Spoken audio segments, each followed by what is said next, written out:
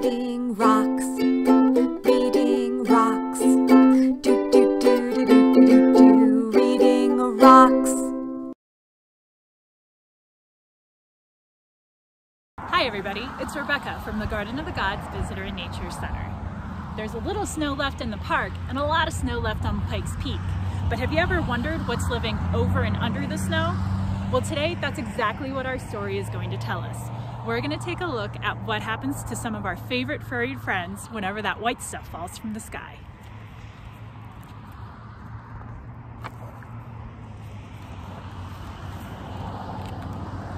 Over the snow I glide, into the woods, frosted, fresh, and white. Over the snow, a flash of fur, a red squirrel, disappears down a crack. Where did he go? Under the snow, Dad says. Under the snow is a whole secret kingdom where the smallest forest animals stay safe and warm. You're skiing over them now. Over the snow I glide, past beech trees rattling leftover leaves and strong silent pines that screech up to the sky. On a high branch, a great horned owl keeps watch. Under the snow, a tiny shrew dodges columns of ice. It follows a cool tunnel along the moss, out of sight.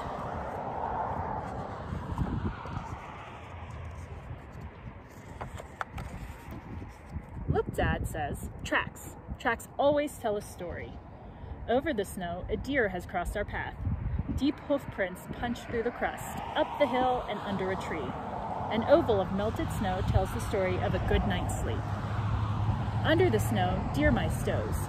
They huddled up, cuddled against the cold in a nest of feathers and fur.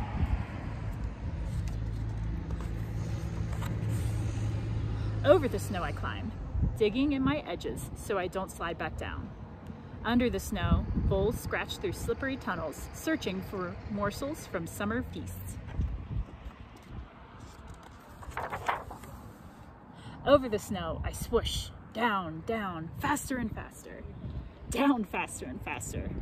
Under the snow, a snowshoe hare watches from a shelter of a spruce. Almost invisible, she smooths her fur a coat of winter white.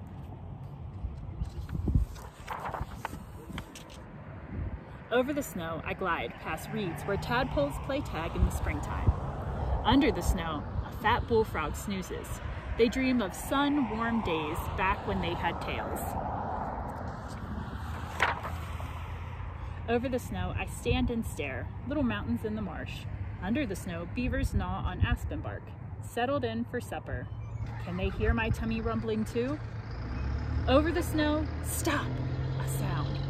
We stand like statues carved in ice till a bushy-tailed fox steps from a thicket, tips his ears to the ground, listens, listens, and listens still. His paws scratch away to find the mouse he heard, scritch, scratch, scratching, along underneath, under the snow.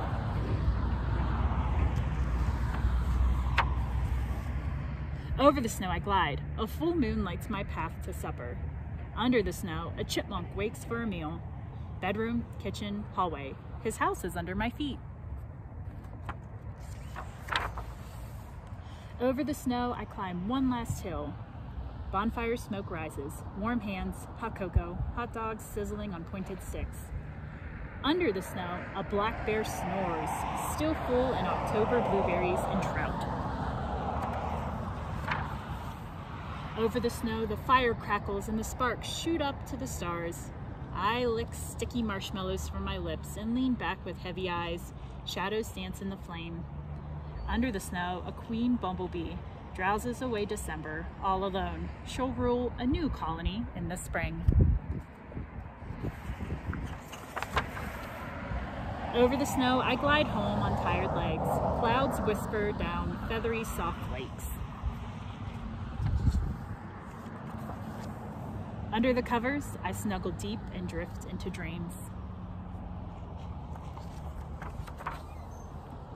Dreams of cuddling deer mice and slumbering frogs, hungry beavers and tunneling bulls, drowsy bears and busy squirrels, and the secret kingdom under the snow.